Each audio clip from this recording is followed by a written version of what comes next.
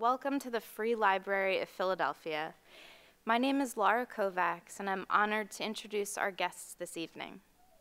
Carmen Maria Machado's best-selling debut short story collection, Her Body and Other Parties, was listed as a member of the New Vanguard in the New York Times, one of 15 remarkable books by women that are shaping the way we read and write fiction in the 21st century. A New York Times review highlighted her creation of a glittering genre all her own, one that looks hard at what we fear and what we desire, and then mischievously scrambles everything together. There is abundant, utterly hypnotic invention in these stories, but it's the psychological realism at their core, their depictions of the everyday violence visited upon women that gives them their otherworldly power. The book was a National Book Award finalist, among many other honors, and a television show based on the book is currently in development at FX. Her new book, In the Dream House, is an absorbing and inventive account of a relationship gone bad, and a bold dissection of the mechanisms and cultural representations of psychological abuse. The book explodes our ideas about what a memoir can do and be. She'll be joined in conversation this evening with Emma Eisenberg, author of the forthcoming book, The Third Rainbow Girl, The Long Life of a Double Murder in Appalachia. Please welcome Carmen Maria Machado and Emma Eisenberg to the Free Library. Hello, Philadelphia. How are you? I am really excited to be here in my favorite place, where I live, to read for you from In the Dream House. I have never read, this is my first thing where like the book is a full thing as opposed to like a short story collection. So I think the only things you need to know about the pieces I'm going to read from the book, and I'm going to read for about 10 to 15 minutes, so not very long. The only things you need to know is that this is a experimental memoir about a abusive relationship I had with an ex-girlfriend. I refer to her as the woman in the dream house, so if you hear me say that, that's who I'm referring to. I think that's it. Oh, some of it's in second person, so the you is just, you know, me.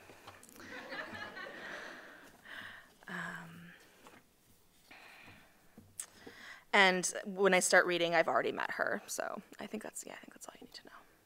Okay. Dream house as luck of the draw.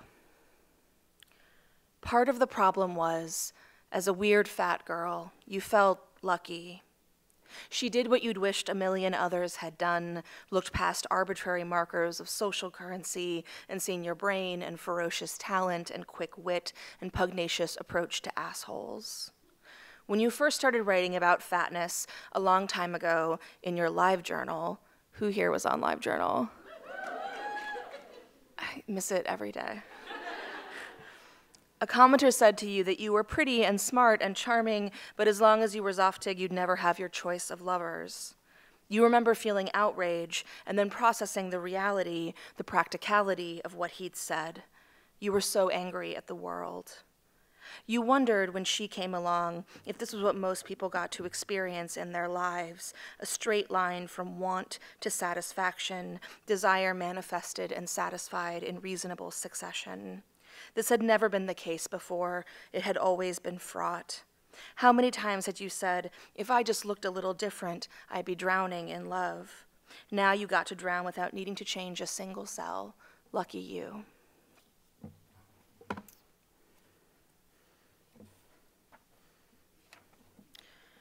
Dreamhouse as Bluebeard. Bluebeard's greatest lie was that there was only one rule. The newest wife could do anything she wanted, anything, as long as she didn't do that single inconsequential thing, didn't stick that tiny inconsequential key into that tiny inconsequential lock. But we all know that was just the beginning, a test.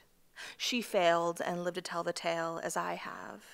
But even if she'd passed, even if she'd listened, there would have been some other request, a little larger, a little stranger, and if she'd kept going, kept allowing herself to be trained like a corset fanatic, pinching her waist smaller and smaller, There'd have been a scene where Bluebeard danced around with the rotting corpses of his past wives clasped in his arms, and the newest wife would have sat there mutely, suppressing growing horror, swallowing the egg of vomit that bobbed behind her breastbone.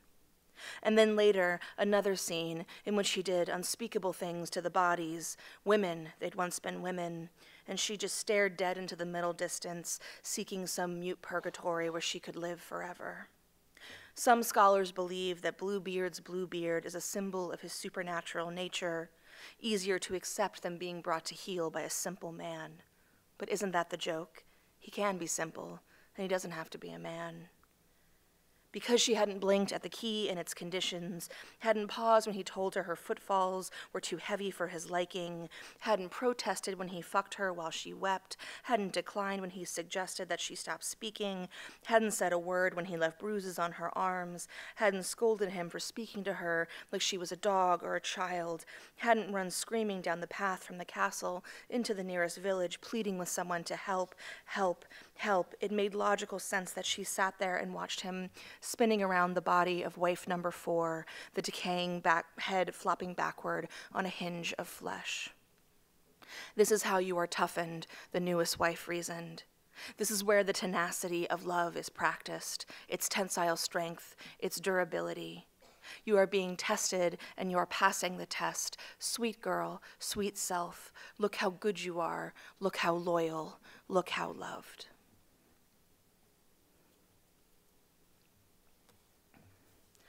Dreamhouse as appetite. You make a mistake early on, though you don't know it at the time. You admit to her that you are constantly nursing low-grade crushes on many people in your life. Nothing acted on, just that you find many people attractive and do your best to surround yourself with smart and funny minds, and the result is a gooey, lovely space somewhere between philia and eros. You've been this way as long as you can remember. You've always found this quirk of your personality to be just that, a quirk, and she laughs and says she's charmed by it.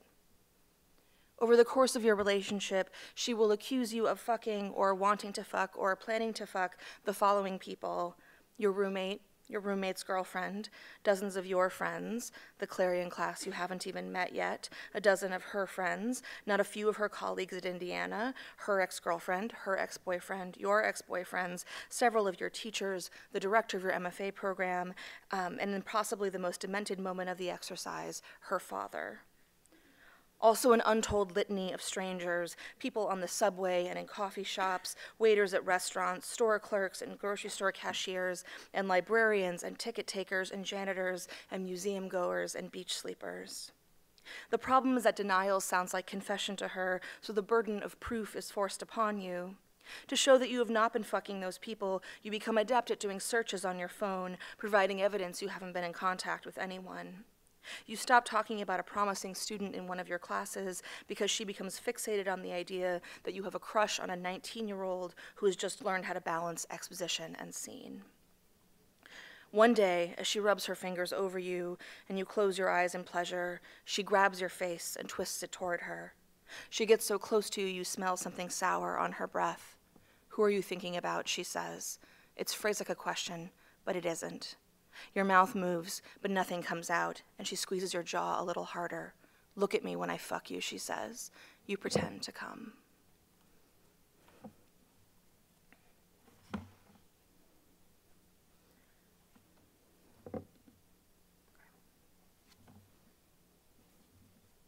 Dreamhouse as mystical pregnancy. This has a footnote in it, and I'll tell you where the footnote starts. Every television show you watched in your 20s included some kind of mystical pregnancy. Every interesting female character needs one, or so showrunners seem to think. Vampires get pregnant with magical mortals. Comatose women give birth to gods, and empathic Starfleet officers to mystic energy. Time-traveling companions discover they've been flesh avatars for months, and their actual body is somewhere far away and about to give birth. One woman wakes up on her wedding day to discover herself massively pregnant, courtesy of an alien.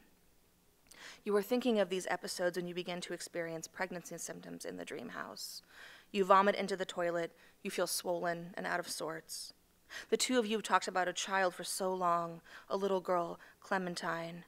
that you abandon all reason and wonder if you could be pregnant. You've had so much sex, and the intensity between the two of you feels real as anything. You consider saying to her, "Ha, I'm sick like I'm pregnant, isn't that weird?" But you are terrified of the radical body modification that is pregnancy, of the dangers of childbirth, the unforgiving nature of motherhood, and most importantly, what she'll accuse you of, what you'll do afterward.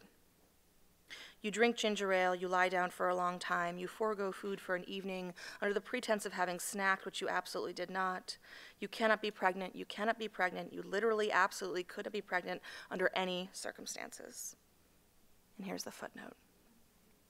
Thompson Motif Index of Folk Literature, Type 511 1.3, Conception from Eating Mango, T511 1.5, Conception from Eating Lemon, T511 2.1, Conception from Eating Mandrake, T511 2.2, Conception from Eating Watercress, T511 3.1, Conception from Eating Peppercorn, T511 3.2, Conception from Eating Spinach, T511 4.1, Conception from Eating Rose, T511 5.2, Conception from Swallowing Worm in a Drink of Water, T511 5.3, Conception from Eating Louse, T511 6.1, Conception from Eating a Woman's Heart, T511 6.2, Conception from Eating Finger Bones, T511 7.1, Conception after Eating Honey Given by a Lover, T511 8.6, Conception from Swallowing a Pearl, T512.4, Conception from Drinking a Saint's Tears, T512.7, Conception from Drinking Dew, T513.1, Conception through Another's Wish, T514,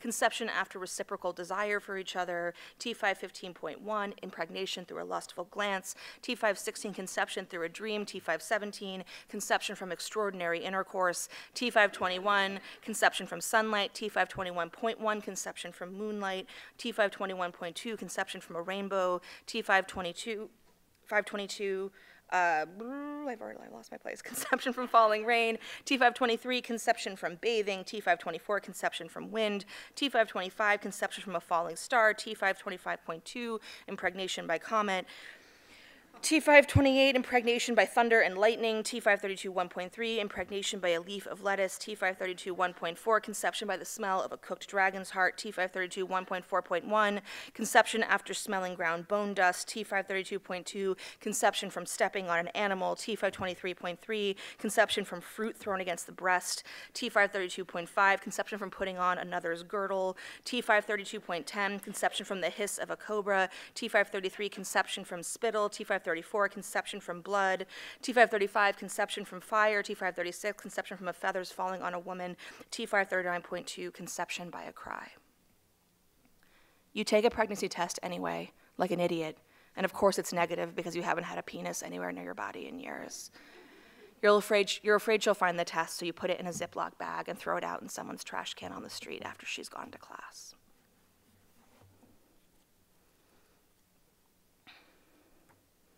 This is the last one. Dreamhouse as natural disaster. I get bad heartburn. It's the Zoloft which takes the edge off my anxiety but brings along a bunch of awful side effects, like a good friend who can't shed a bad lover. Every so often I take my nightly meds and within a few minutes feel like a hot poker has been shoved down my esophagus. I chew antacids and walk to the bathroom. Often the pain or the force of the neutralization makes me vomit. I become functionally everyone's favorite science fair project. When I bend over the toilet, I think a lot about how my heart is like a volcano, like that quote from Khalil Gibran. It's dumb, but it moved me, and I wrote it down on a Post-it note that I stuck to my desk. If your heart is a volcano, how shall you expect flowers to bloom in your hands? It stayed there until a bad day, working on this book, when I suddenly loathed the quote with every fiber of my being and crumpled it up and threw it away. Reader, do you remember that ridiculous movie Volcano, the one with Tommy Lee Jones? Do you guys remember that movie? Do you remember how they stopped the eruption in the middle of downtown Los Angeles? They diverted it with cement roadblocks and pointed fire hoses at it, and then rerouted the lava to the ocean, and then everything was fine? Sweet reader, that is not how lava works. Anyone can tell you that. Here is the truth. I keep waiting for my anger to go dormant, but it won't. I keep waiting for someone to reroute my anger into the ocean, but no one can. My heart is closer to Dante's Peak of Dante's Peak. My anger dissolves grandmas in acid lakes and raises quaint Pacific Northwest towns with ash and asphyxiates jet engines with its grit. Lava keeps leaking down my slopes. You should have listened to the scientist. You should have evacuated earlier. So, Khalil Gibran, I know what he's saying, but even rhetorically, he's making exactly the wrong point. The fact is, people settle near volcanoes because the resulting soil is extraordinary, dense with nutrients from the ash. In this dangerous place, their fruit is sweeter, their crops taller, their flowers more radiant, their yield more bountiful. The truth is, there's no better place to live than in the shadow of a beautiful, furious mountain. Thank you. Thanks for that reading, friend. Yeah, I just feel like it's been such a wonderful experience to watch this book come into the world, and I'm just very so proud and happy to be here with you in this week of its birth. Can we get one more round of applause for In the Dream House birthday? Yes, very exciting. So it's a tough book, and I think we should take the joy where we could get it. So I feel like it's really necessary to start in talking about this book with its form and the many forms that it takes and wants to take and ends up taking by the end. So I wondered just how did you come to these many forms? Did some of them come first? Was the idea always to have this multitude of forms, or did that come later? So when I first started trying to write the material in this book, I was just trying to, write like a sort of straightforward narrative about it, and I struggled, and it was not good. I'd write it, and then I'd read it, and I'd be like, this is terrible, and I would throw it away or get rid of it or file it away. And it was just this thing which I now recognize because I feel like now I'm older and wiser. Sometimes you're just not the right writer to write something at that moment, and I was not in a place in any way, either creatively, sort of prose-wise, talent-wise, or also like sort of just headspace-wise. I wasn't like in the right place to get that written. And so at some point I was actually in Iowa City, where I no longer lived there because part of the book is set in Iowa City, but I had actually moved to Philly, but I went back for this summer where I was teaching sweet little high schoolers. They were like at writing nerd camp, which I never got to do. So I was like, I want to be a counselor there. So I taught a class, and I had a lot of free time, and I was like talking to the students a lot about genre, and so I was just like talking about it every single day, and I was out walking, and at some point I sort of began thinking about haunted houses, which is like an obsession I've had for years now. And I was thinking a lot about haunted houses and the idea of a haunting and what a haunting was and the Gothic, and I was just sort of having these like various thoughts, and then suddenly I was like, I could write about that thing as like a haunted, like thinking about hauntings in the Gothic as like sort of an organizing principle. And so then I was like, yeah, but like what about this thing and this thing, that wouldn't really fit. And then I was like, what if I tried a bunch of different genres? And by the time I had left Iowa City a few weeks later, I had a notebook that was just full of ideas. And it was, it was literally just like lists of like tropes and narrative arcs and like just everything you can possibly imagine, way more than are actually in the finished book, like hundreds and hundreds. In the final book, there's 144, I think, like modes that each chapter is in. But yeah, I had lots more. And then you could tell it was right because it was like everything cracked open, and like immediately the whole book like fell out of me. Like it was real gross. It was just like, and I was like, I see. So I was like, apparently that's what I was seeking, was like a form, like a shape that made sense to me, and that's what it was.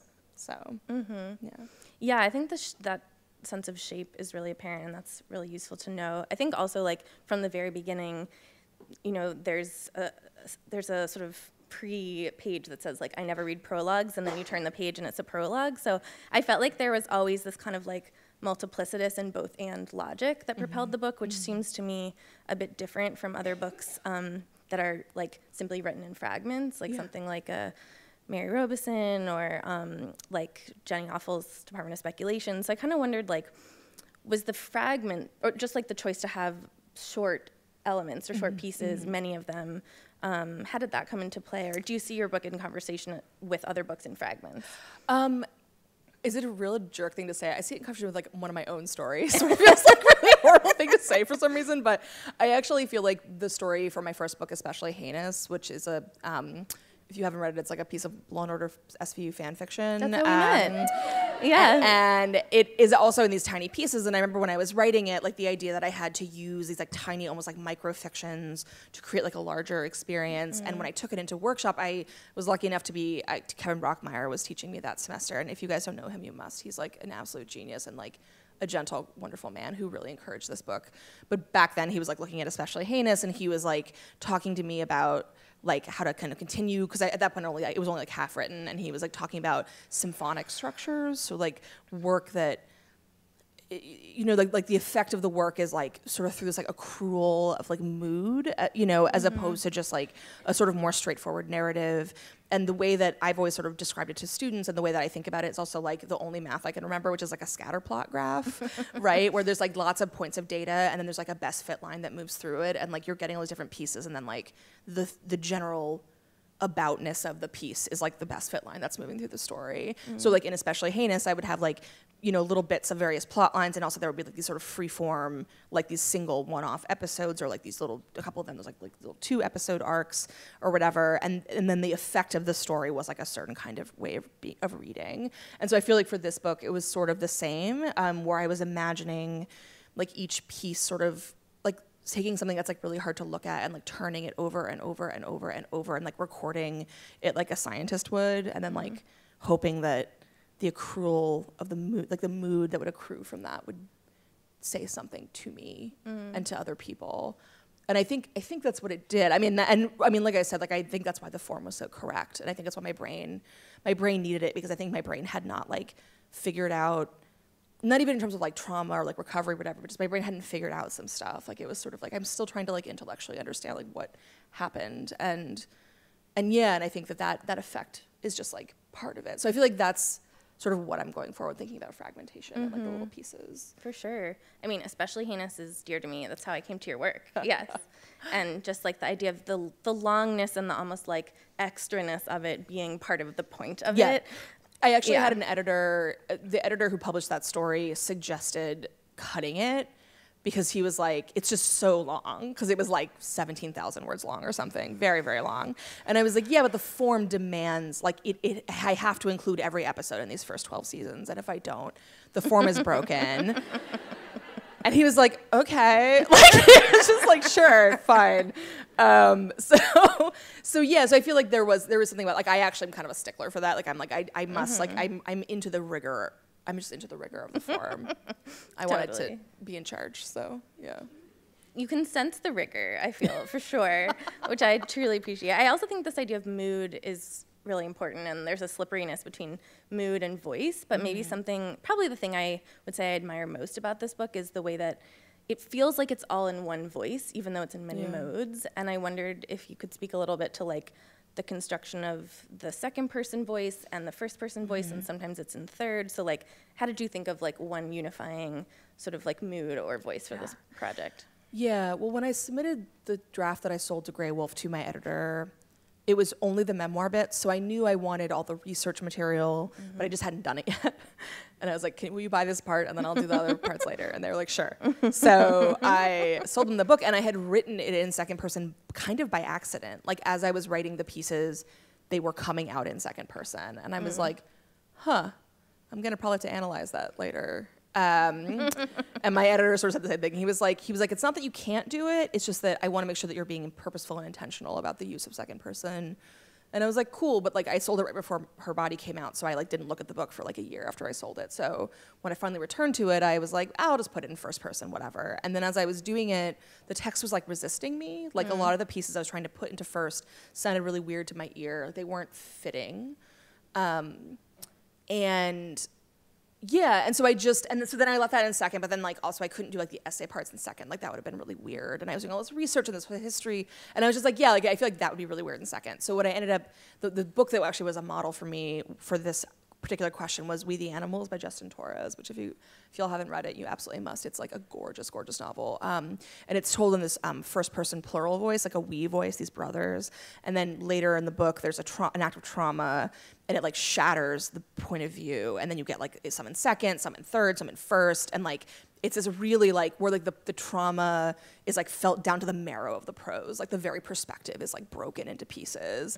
And I felt like, and I was like, oh, that's interesting. So what I end up doing in the book is I like sort of in the very beginning gesture this like breaking, where it's like the I is like the me that is sitting in front of you right now, and the you is like this past version of myself that's like trapped in this eternal present tense and is just like living out this like thing over and over. And like this book was about me like stepping up to her and like trying to like understand her, but not actually willing to like reach her or access her in any way, because the past is fixed.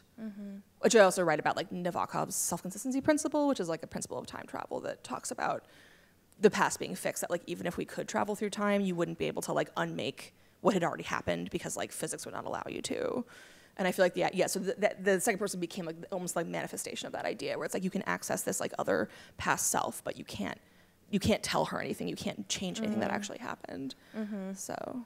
And I think that really works because you've sort of stitched the research into the present by using the first person in all of the, in like both the contemporary, like Carmen, the like, fictionalized character of the writer in the present, and then also the research parts. And I feel like there was a real energy around like the compulsion to read and research and look. And I'm also just like very here for the fairy tale trope, like encyclopedia, which I too have scoured on many an occasion. So like, you have, how did the like the impetus to like classify and taxonomize and get to that all the ones that appear in the footnotes that you read, like so beautifully, the motif index of folk literature, like how did that come to you? And why is it there? I mean, I was doing a lot of stuff about fairy tales, like in this book, like there's a bunch of different I read Bluebeard as well. There's just like a bunch of different sections that are like that. And so I really wanted to fuss with that. And at some point I was just like online in like a fugue state, like just flipping through the internet, looking at fairy tale stuff and like just these indexes. And there are like a bunch of them. Like I actually used 2 in this book. And there's like a ton of like different, scholars who have like used their own system to like, categorize folktales or whatever.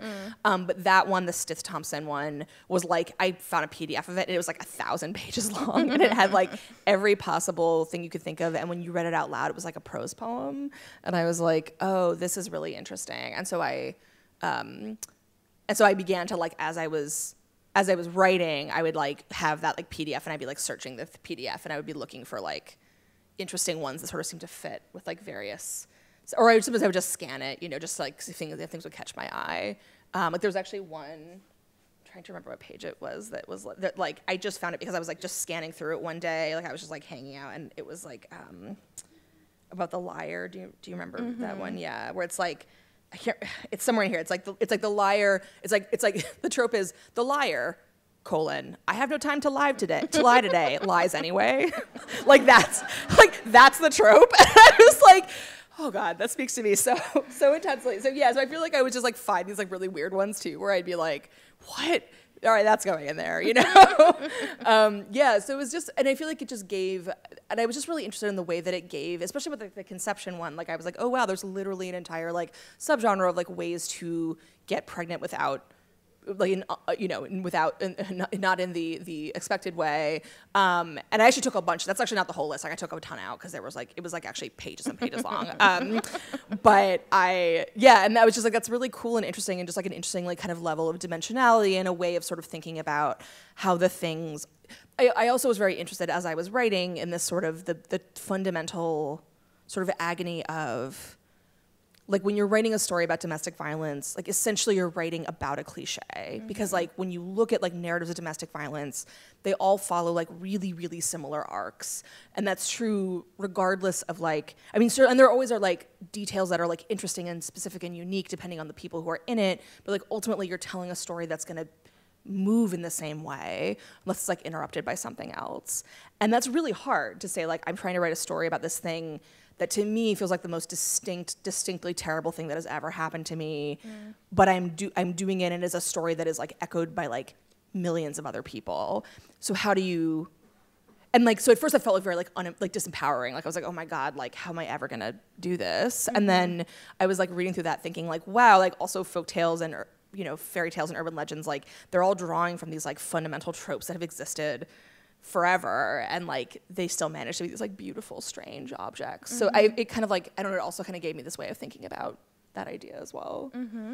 Yeah, and perhaps like fairy tales are a way to like make articulate something that feels like it cannot be articulated, like to take something from another realm and drag it, into something that's tangible. And I felt like that impulse to speak to something that could not be articulated, like was sort of driving the book, and you've like talked about that in like interviews and stuff to some extent, that this was like almost like trying to make something visible that kept sort of slipping away. Yeah. And I also wondered, perhaps like from my own, relevant to my own interests, but there's a sort of a whole arc section about these women who have killed their abusers and then face like justice in face our legal system and have to navigate that, trying to use like the battered woman defense to various effects. So, you know, you talk about like Annette Green in West Palm Beach, Deborah Reed of the Framingham 8, and I wondered kind of like what was that impulse like to look at like murder, to take it to the space of murder and court. Yeah, well, I mean, because I think as I was researching, because I was looking for like historical narratives to write about, like queer domestic violence, and I would run up against this sort of dual-pronged problem, which is that like there's an archival gap that exists around queer folks, and there's also an archival gap that exists around domestic violence, and that the idea that it was possible to beat your wife is only like 50 years old. Like that was like late 70s when like we began to like talk about that as like a concept. And before that it was just like not even like pathologized. I mean, it should be pathologized, but it's like, it wasn't like even an idea that people understood. And so I was just looking, I would like look through like old diaries of like old, and I just was like, I don't know how to like begin to even.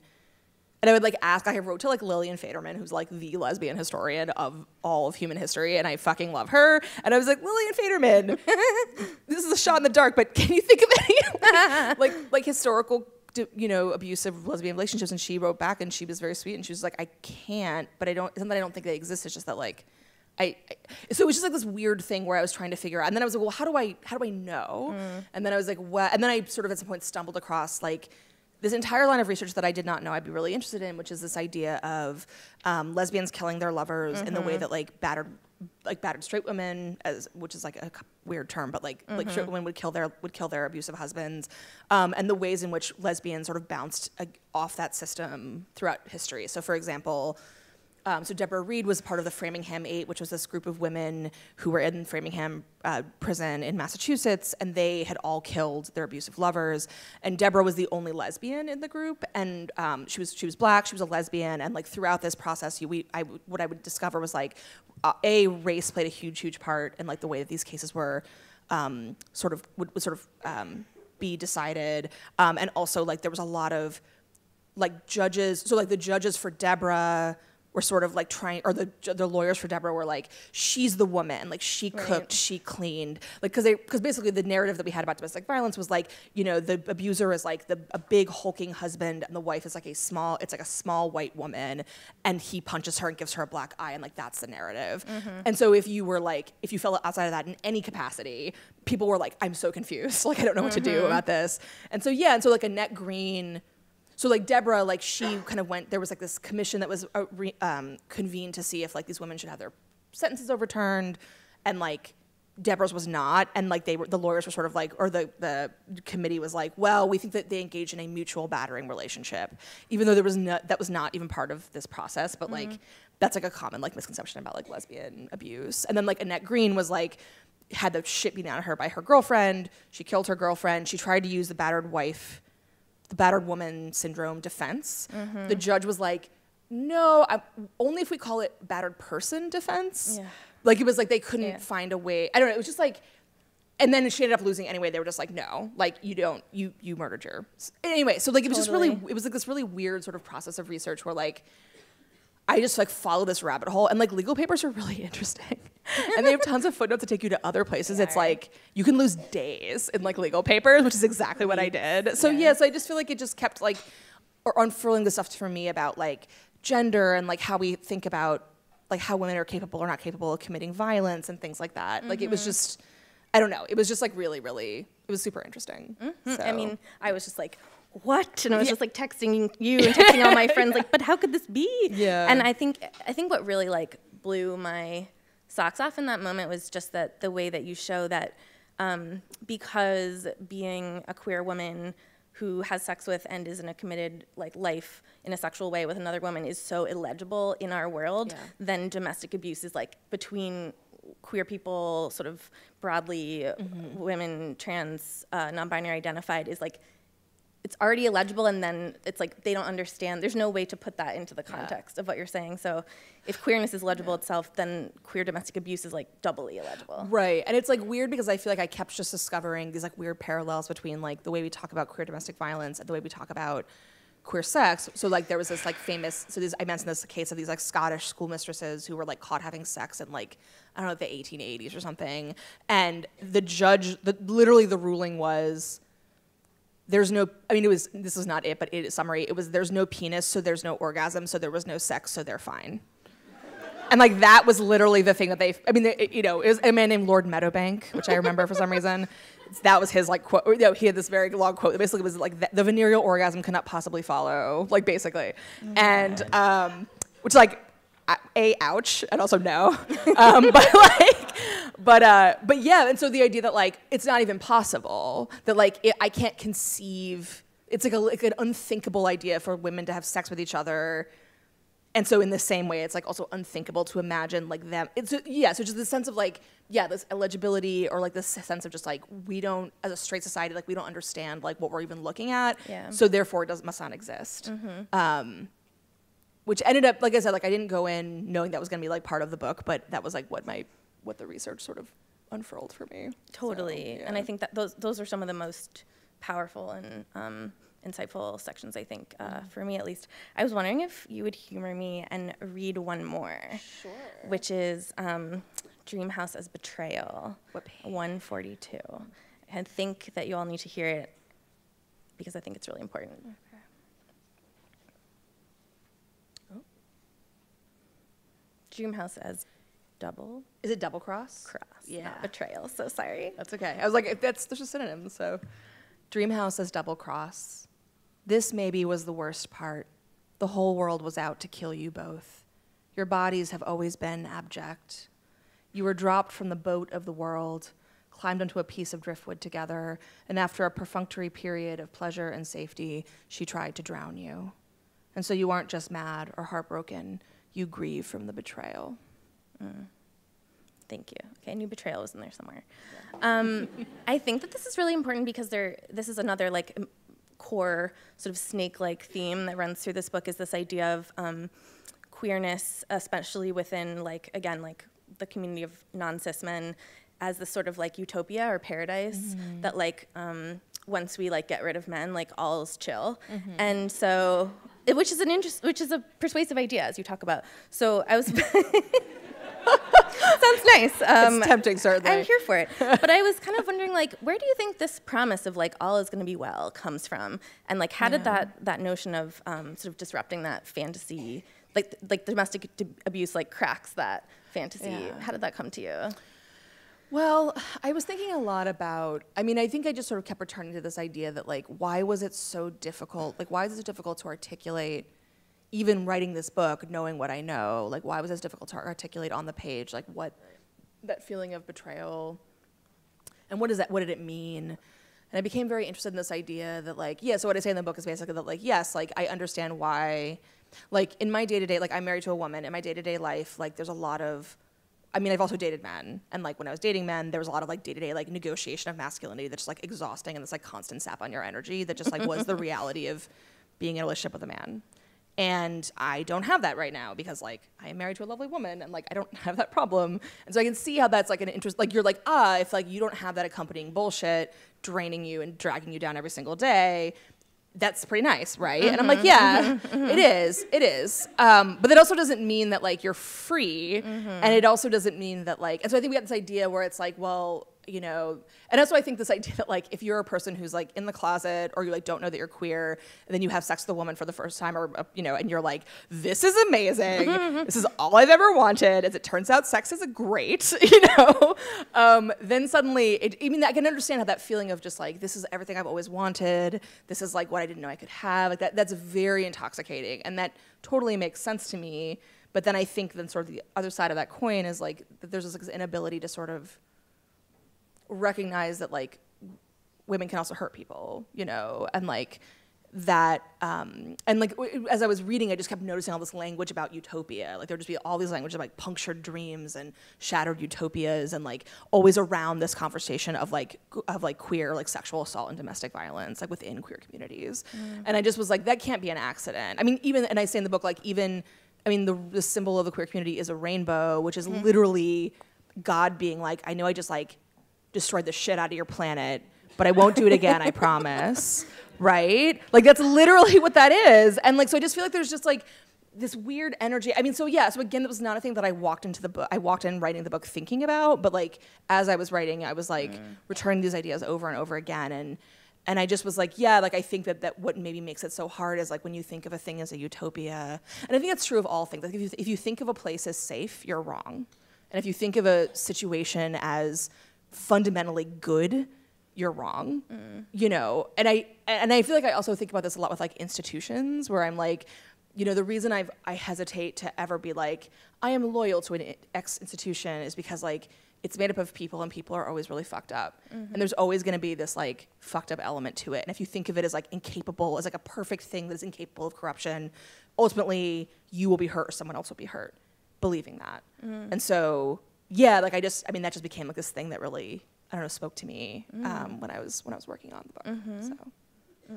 Okay, this is a lovely one. It starts by saying, "Hi, you're incredible." Oh. Yes. Thank you. Is that the answer? Did I answer the question correctly? The answer is yes. Okay, thank you. Also, this person has very nice handwriting. They say, "Do you feel you've had to justify the, quote, literary integrity of your work due to its speculative nature throughout your career/education? Sincerely, a hopeful MFAer with a speculative streak." Oh, I feel you so hard. You know, no, I haven't. I mean, I have started writing professionally. So I started, you know, sort of beginning to direct my career professionally in 2010. And I feel like the kind of genre snobbery that could really like make your career not happen is over. Like I feel like, I mean, I think individually, again, institutions can be fucked up, and like I think individually people have had problems, but like I've actually been really lucky in that like every step of the way. Like I was at Iowa, which people think of as this like bastion of realism, but like I only found like support for my really increasingly bizarre fiction there. Like the weirder I got, the more excited everybody was getting. You know, it was like, so I actually didn't feel that way. And I don't know, I think we're in this really amazing moment of just like incredible like horror and liminal fantasy, and like there's just like, science fiction, there's like so much good work, especially about like women and queer folks, that's like happening right now. Yeah, I mean, so whoever asked that question, like, yeah, no, I think there's like a space for you, and there's a space for like that kind of work, like kind of everywhere right now. It's like definitely beloved, I think. So, yay. Who are your literary icons/influences? Is there any influence from Borges? Oh, yes. I was about to say, I'm having, so this, because I'm now touring this book, I'm like, do I have to start answering that question with like nonfiction people? Because now I'm like switching genres entirely. But my fiction sort of influences, yeah, like Borges, Shirley Jackson, Angela Carter, all the sort of sexy, weird ladies that you would expect, and Borges. Calvino, you know. That old guy. Okay. Sure. What made you want to write about SVU? Oh, God.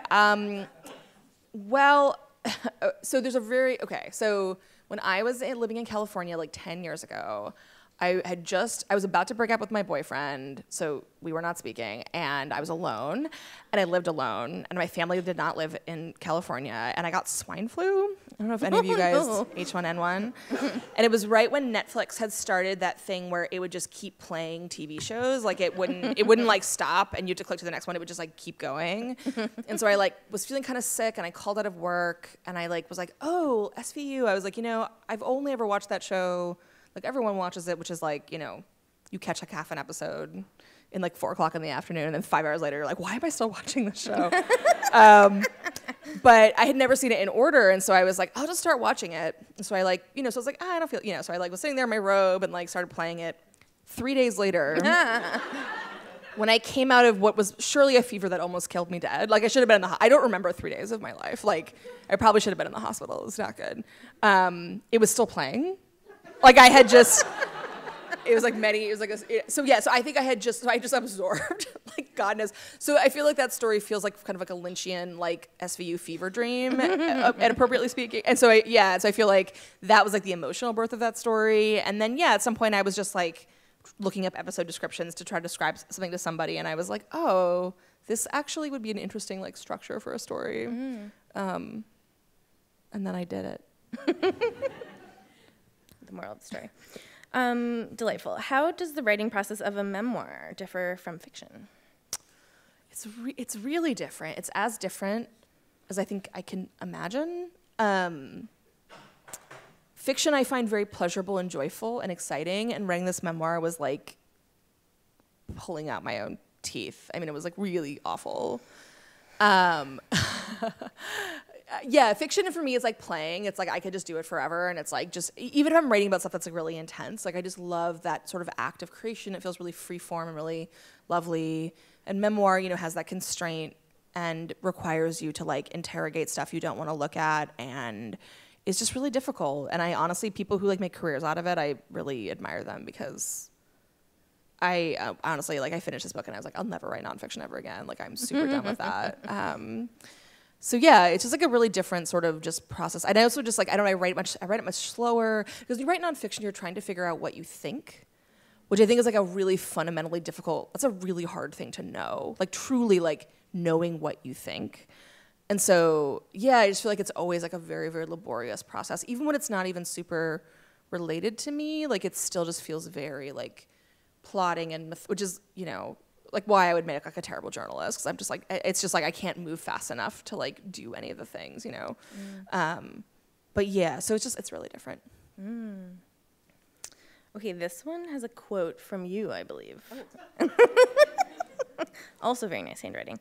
Quote, "I believe in a world where impossible things happen, where love can outstrip brutality, can neutralize it as though it never was, or transform it into something new and more beautiful, where love can outdo nature. Do you feel this way currently? If not, what has changed?" I've never felt that way. That's a line from a short story of a character who is super fucked up. And it's weird, people cite that quote a lot, and it bothers me. It's weird because I'm actually pretty laissez-faire about like, when you write a book, you're putting it out into the world. It's not really yours anymore. People read it, how they're gonna read it, and that's just like part of the process of being a writer. And you can't like dictate how people read your work.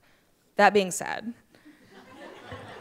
that people love that quote, but the quote is being said in a first-person story by a woman who is like deeply, deeply traumatized from an abusive relationship, and she's talking about it in the midst of like her relationship like fracturing into 10,000 pieces, of a woman who physically and emotionally and psychologically abuses her. And so when she says like, I believe love can outdo nature, like that's a lie.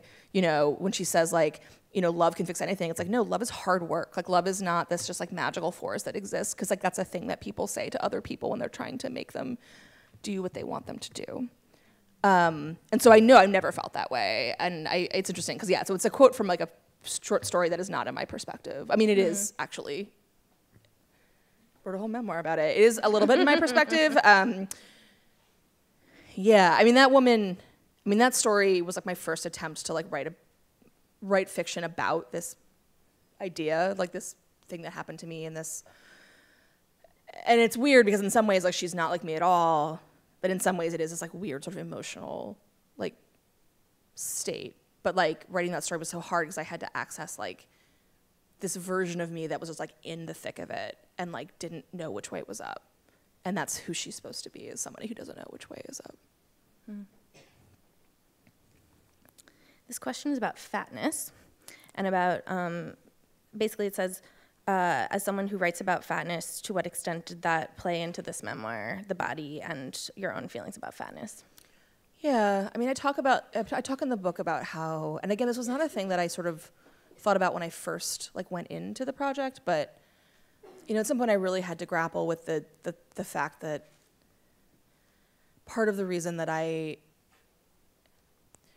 this book was really, there was like an element of embarrassment to this book, because it's really embarrassing to like say to somebody like, here's a series of like really bad choices that I made when I was 24 or whatever. And then having to sort of step back and be like, well, why was I making those choices? And realizing that part of the reason was that like I truly believed that like I did not have value, I did not deserve tenderness, I did not deserve somebody who treated me well, and if I left her, that nobody else would ever want me ever again. And it was just like a weird fluke that she loved me because I wasn't lovable. And it's weird because it's like, you know, I can trace, you know, I mean, I write all about fatness and like my family and my mother and like the way my families talk about bodies, and like it's really weird to think of like something as like something that's planted so early in like one's life as then like affecting like a totally different set of circumstances where like, you know, at some point when I was a teen, my mom, you know, was trying to zip up a dress and it didn't fit me, and she was like, if you would just lose 10 pounds, like this would fit you, and I don't understand what the hell is wrong with you. And you can trace that to like me believing that like I couldn't leave this person because if I did, no one else would love me or touch me ever again. And like that was a really awful, like really awful part of the book. For some reason, the part of the book that triggers the most emotion for me, and I don't exactly know why. And I think it's just, I just think because it's embarrassing. It's embarrassing to say that out loud, you know. And I think it's hard for people who aren't fat to understand that, you know, that like that you internalize that so badly that even when you're sort of like, I'm great, everything's great, you know, like actually you're like truly in your heart of hearts believe that like it's a mistake that this person is with you. And the sense of desperation and like I can't lose them because if I do, then like what else will I do, you know? So that actually is a part of the book. It's not like, I mean, it's just like one of many sort of pieces of the book, but yeah. I think this kind of ties into that. This is about apprehension and anxieties when writing. So did you have any apprehension when writing? For example, was it difficult to start writing because this book is about trauma, it's so difficult? Yeah. I mean, in some ways, yes, in some ways, no. So like I said, once I hit the form, a lot of it kind of came out of me very like actively. So like in that sense, no, like there was stuff that was ready to be born. But yeah, there were parts of it that were really hard. I mean, the second draft of the book, like the draft, so I Soul Girl was a very skeletal thing, and then I spent last year adding 150 pages to it and then cutting out a lot of the pages that I wrote. And yeah, that process was very difficult. It was very emotionally taxing. It was very stressful. Even just doing the research so when it wasn't even about me, when it was like me researching like Deborah Reed and all these other people in these stories, like it was really devastating, and it was hard. And I'm like, I don't know if I was actually in the right place to do it, but I like had to, and I didn't want to give the money back, so I was like, well, I guess I'm just doing this now. That's real. Yeah. So it was just, I don't know, it was hard. And then I think this is going to be our last question. The question is, why the dream house sub-question, what do you dream about now? So the working title of this book was House in Indiana, because the house was in Indiana. And after I sold it, people kept asking me questions about the state of Indiana. And they would come out to my events, they'd be like, are you from Indiana? I'm from Indiana. My cousin's from Indiana. I love Indiana. I hate Indiana. And I was just like, I have no thoughts about Indiana. Like, I like truly, I mean, I do have thoughts about it, but like not that are relevant to I don't want to like talk to people about the state of Indiana. Like that just, and I was like, I must change this title.